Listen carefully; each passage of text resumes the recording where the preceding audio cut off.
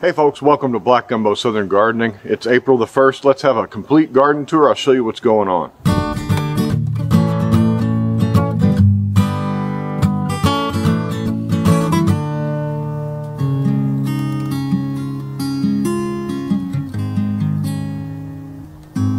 Well, spring is in full force here and our garden is growing and things are looking promising. So I want to show you beginning with our garlic bed, and we'll move around the garden until we get to our trees, and I'll show you what's making me happy. Here's our garlic.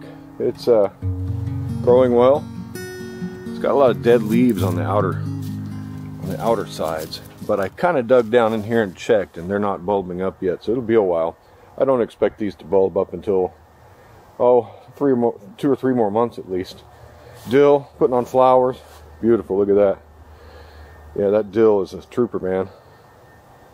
We'll keep that there as long as it still produces this wonderful stuff. Borage, this is a volunteer plant, came up outside the garden bed. You can see it's got 1-inch thick stalks down in there. I don't know if you can see. Look at that. This is a good pollinator attracting plant. Bees love it. Fig trees are waking up. They're putting on leaves.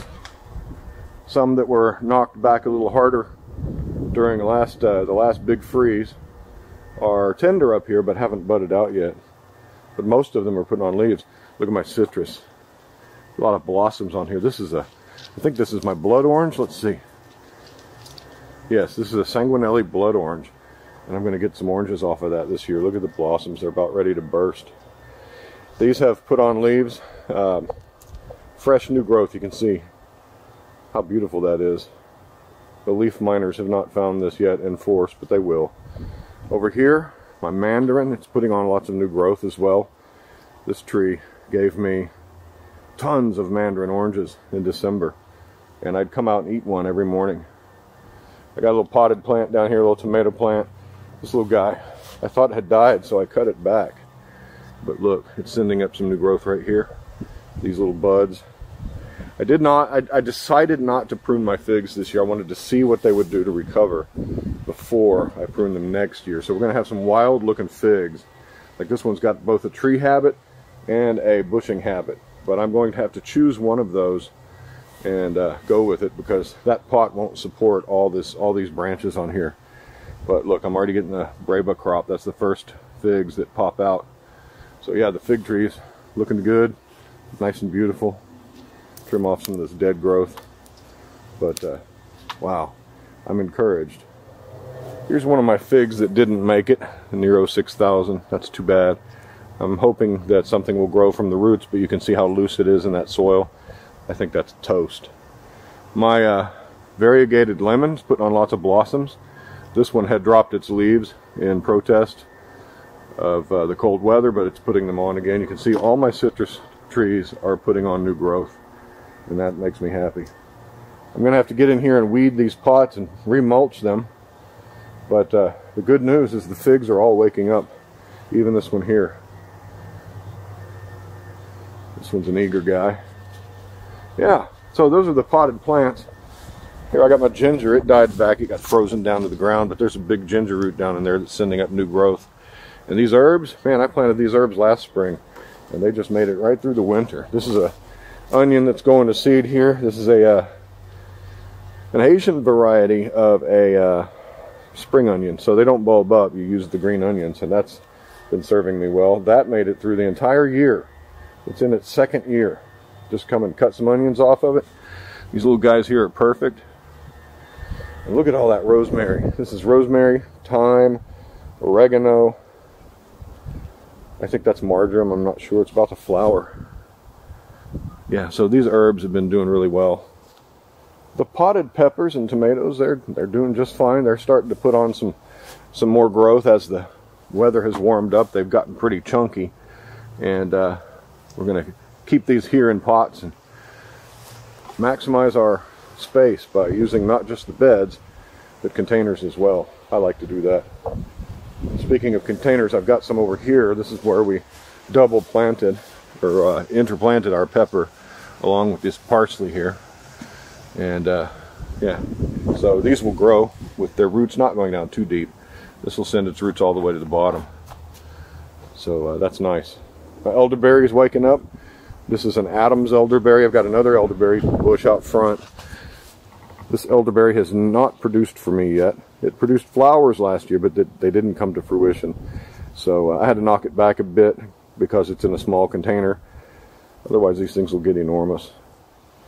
This in my path is a tatsoi, an Asian green that went volunteer out here and seeded itself, and I'm going to let it put on some seeds and gather them. I had some basil seeds here. They didn't come up. I think that was old seed. Got a little squash plant there. That's a gray zucchini. And the rest of this bed is mostly tomatoes, different varieties. These I'm going to train up 3 main vines or so on these cages and keep them kind of short. I don't really care for tomato cages, but you got to have them with these indeterminates. Those are all the bee teamers. And right in here I'm going to plant my cucumbers. I haven't done it yet. Just been lazy. We've got a house renovation going on.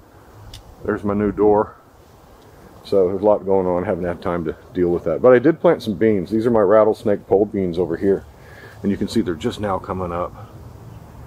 That is a magical moment to me. I love to see when seeds come up. Yeah, there's a row here, a row here, a row here, and a row there. So we're going to have to get our trellis put in. Over here I've mulched with pine bark mulch. Lots of peppers planted out here. Got some poblano, some roaster peppers, some jalapenos, some cayenne, and they're looking healthy. Yeah, I didn't plant a large diversity of plants this year. I have a spot right there that I can probably plug something in that's different. I don't want to, you know, just all peppers and tomatoes, but I do want a lot of peppers and tomatoes. Check this out. This is Samson, the daikon radish. Samson is going to seed. We're going to see what happens if we can get some seeds from this plant. This is the one who sprouted in this hole here and is stuck. I couldn't get it out. So we're going to see if it'll break the brick, if it'll swell so big that it actually breaks the brick. That's why it's called Samson. Long hair, strength, power. We're going to see if it'll break the brick. So yeah, the peppers looking healthy. Like I said, the leaf miners get my peppers every year. You can see there's some leaf miner damage. They've already found that out. I've heard that you can squeeze them and kill them. So I tried that. I don't see any further damage by those miners since I squeezed. So maybe that does work. I've never really messed with it. I just, you know, let them go. They don't seem to affect the pepper plants too much. I have some beets coming up here. That's why this is not mulched. And because it's not mulched, among my beets that are coming up, you can see these are beets right here. I've also got these oxalis, and they're within my beets, so I can't really pull them. I've got some oxalis and nutsedge. Once those beets get big enough, I'll put some mulch around them and try to suppress some of this. All of this mulch here has cardboard under it, and that is designed to suppress weeds. I've got a lot of weeds in these beds. We tried to remove a lot of the nutsedge. I can't imagine if we had not done that, how bad this nutsedge would actually be. Currently it looks like, you know, it's all in here. You can't get this stuff out when you've got seedlings close by. Disturb everything. But you can suppress them with cardboard and mulch, and that's what I've done on this bed over here. I did a video on our muscadine corrective pruning. We've taken these muscadine grapevines way back here, and hopefully that will give us some good growth this summer. Yeah, they look kind of sad when they're like this, don't they? But that's what you have to do with them. I've got some zucchini back here. This is a Costata Romanesco zucchini. It's a stripy guy. I'm going to try to get some zucchini before the vine borers show up. I've planted some gray zucchini here.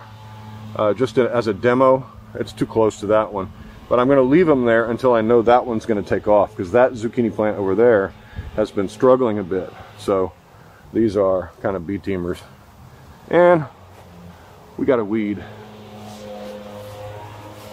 Need to get some mulch on this bed too.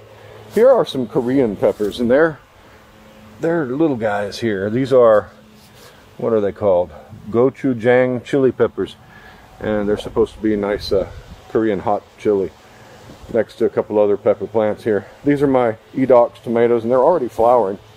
It's about time I get these pruned and on a string. So what we will do with these guys, we'll take off these lower branches and we will train. We'll take this out, and this will be our main vine. This is a sucker. That will become another main vine if you let it.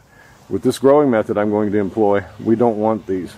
So we'll come and we'll take this entire bit out, and the goal is to leave about 12 leafing branches on the plant near the top, and everything else you trim down to a bare vine, and you just leave behind your fruiting spurs. I guess on a tomato they're not called fruiting spurs, but this plant develops these trusses, these great trusses, and you'll see that in a couple of months how wonderful they produce. So a couple of these out here are second year plants from seed I saved last year. These are hybrids, and they're bred for certain traits and qualities, but I saved some seed to see what happens as an experiment. I think those two on the end are F2 varieties, so they're second generation. We're going to see if we get any regression back to one of the parent varieties. Right now I can't see any difference in all these edox plants. There are 8 of them. Boy, we got to get our trellis built. Got my strawberries blooming like crazy in here. There's a little strawberry there, real dense. This variety of strawberry is an everbearing variety. So we've got some strawberries there. We've got some over here. I think I'm going to be into some strawberries. Yeah, container plants. Plugged in a couple other bell peppers here just because I had this soil. This was soil that has been in this pot for years, and it was growing last year. It was growing electric daisies, those toothache plants. So we might get some of those come up and volunteer in there. But there we go, more pepper plants. So that's the state of this side of my yard. Early spring is always a nice time. I'm enjoying this garden. Let's go look at the trees. Lucy, the Meyer lemon tree, is loaded with blossoms. Look at that. We almost lost Lucy. Had to cut Lucy down. You can see the old trunk down there, and I need to remove that part. But yeah, Lucy grew from above the graft union, and so now we have all this wonderful, these Meyer lemons coming in. And I can see my first pest of the year, a leaf-footed bug in there. Good grief. But yeah, these smelled delicious when these blossoms open up. You can see the old leaves get hit by leaf miners really bad in our area. But all this new growth, yeah, that'll carry her through. That makes me happy. We're going to trim Lucy up for shape. But, you know, I'll take off some of this stuff here. But this coming, you know, look at that. Man, that's awful. In the summer, I'm going to prune Lucy a little more heavily. Summer pruning stunts growth, and we want these trees to be about that big. Maybe a little bit bigger. When the fruit comes on these higher branches, it weighs down and you can get it. But anything bigger than, you know, 6 feet tall, 7 feet tall, that's too big for this backyard. Look at my apple trees. My apple trees opened up. This one already blossomed. And we're training this one. We're putting our strings here to keep our branches horizontal or down facing. That encourages apples to fruit more. And that's how we're going to grow these trees. This is an Anna. It is a pollinator of my golden Dorset. And they pollinate each other because their flowers open at the same time. This one's a little older. It was a replacement tree, actually. Look at this guy. What do we have here? This tree is called Shell of Alabama. And we notched where we wanted to force out growth and removed the rest of the buds that we didn't want. And this is what we got. We got the growth going in the direction that we want. And this is going to be a modified central leader system. Leave a little bit of growth at the top. Yeah, that's shaping up real nice. That little pruning we did worked out really well. Back here in my corner that needs mowing really bad, my blackberries looking great, man. All that new growth, that green in there. I hope to get some berries off of that. Strawberries down in here, they are doing really well. Look at them, making strawberries for me. That's encouraging. Yeah, that's beautiful. I gave them some fertilizer. Man, look at all those strawberries. That's awesome. That's a tiny little plant, though. These plants did not like this soil very much. Number one, I put orange oil on an ant bed over here and nearly killed this poor guy. But it popped right back this year. It's little, but it's sending out these runners and rooting itself. I've also got some blackberries coming up here. Yeah, that's cool. Goji berry, I trimmed it way back, so it's all nice and green. Goji berries, got to have some of those. I have never had one off of this plant. Look at this nice tender growth. These will get real woody, and you can propagate these goji berries real easily if you want to. Just take cuttings and yeah, that's what it'll look like. That's last year's wood. Check out the onions. There is a noticeable difference in those onions compared to those onions. That tells me the soil over here is better soil. There's more fertility than down here. I filled this bed with logs and sticks and stuff down at the bottom in a hugelkultur manner, and you can see this guy right here is hardly any bigger than he was when I put him in. Yet right next to him there's this huge dude, and down here, well, I mean, you can see some of them are starting to even bulk up down there. You can see right down in there we've got some bulkage. That's good. So I fertilized. You've got to fertilize onions pretty heavily. But these guys just aren't catching up. I don't remember what kind of soil I put in here, but all the soil that was in here was depleted. So I fertilized it, I amended it, but for some reason this side not doing as good as that side. I wonder perhaps if it is a sunlight issue. When the sun comes down, it goes down over there, and my house may cast a shadow right here. I don't know. But at least they're onions, and at least I'm going to get some. Check out my little peach tree. It's about 20 inches tall. We cut it off right there, and we want these branches to be our main scaffolds for growing. I thought this one would be a viable branch, but it's dead, so unfortunately we're left with just a couple of them here. I've got 2 branches coming out here, so that's good. We can kind of train this one out more toward me and have an open center. An open center is what we're going for with this peach tree. We're going to keep it small. Got some growth down here at the bottom. Pluck that right off. We don't need that down there. Yeah, this is a early grand peach. Early grande. Nice, huh? When I say open center, this is what I'm talking about. Here's my Santa Rosa plum, and you can see this plum tree is going crazy with leaves. It was a little slow. I didn't have much hope for it. Last year, for some reason, it did not like the growing season, and it only produced leaves like this right here at the end of its branches. But this year, you can see it's putting on lots of leaves. It's even putting on some blossoms already. So I've got some little plums in the making. So this is an open center. You can see we're keeping the center open. We trained this tree to 4 main branches here, and anything that starts growing inwardly we take off. So all this growth here is probably going to shoot up some stuff in the middle. But yeah, that tree, we cut it off at 18 inches. We're going to keep it small. This year should probably tell us if we're going to like this plum or not. Here is my single seed challenge. This is a hot Portugal chili pepper that was sent to me from John up at Will It Grow. Doing all right. He's just kind of been neglected, so you can see it's kind of leggy. It was in with my backup B-team pepper plants, and they got blown around by the wind and fell on him and knocked him over. So we need to get this guy potted up soon. It's about time. Let's do that now. I got this pot. It's about as small as I'll go for a pepper, and I put some fresh potting soil in here and some earthworm castings because I want to baby my single seed challenge along.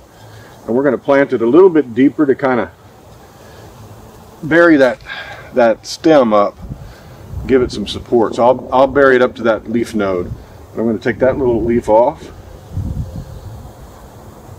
Make sure you keep your labels around. Here we go, single seed challenge going in its permanent home. You can see the roots are all the way down there at the bottom, so that's good to see. This is it my second or my third single seed challenge attempt this year? My first one failed. I don't think that's deep enough, and I just tore off some of the roots. Not good. Alright, orient this guy the right way and pack it down. There we go. This soil's pretty moist, so I'll water it in later. But there we go, my single seed challenge. This is my second attempt, it says. Hot Portugal chili pepper started on February 8th. It is April the 1st. That's not a lot of growth. But out here in its new home, new soil, nice nutrition in here, this thing will take off. Get that soil settled in there. Hey, thank you for joining me today on Black Gumbo Southern Gardening. Hey, if you need a good source for seeds, try Seeds for Generations. Use the link down below in the description and you'll be supporting our channel. So also, if you'd like to participate in the single seed challenge, it's not too late. Well, we have 9 months left in the year. I'll put a link right up there to the single seed challenge introduction video. That'll introduce the concept to you and teach you all you need to know about growing a single seed and tracking its lifestyle, and joining up with all the gardeners around the world who are participating in the single seed challenge. You'll see a hashtag in the title of this video, and if you click that hashtag, Single Seed Challenge 2022, you will be able to watch all the other people taking part in this wonderful challenge. So, hey, thank you for joining us today on Black Gumbo Southern Gardening. Happy gardening to you. We'll talk to you next time. Bye-bye.